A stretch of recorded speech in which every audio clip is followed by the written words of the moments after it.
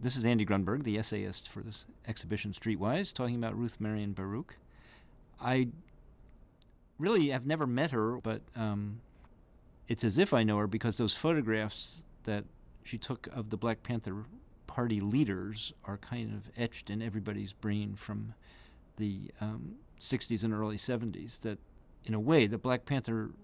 Party was dependent on photography to kind of get its message across, that its presence in the media was in large part defined by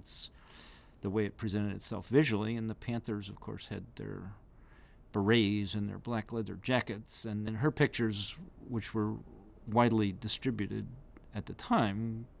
really encapsulated that look. And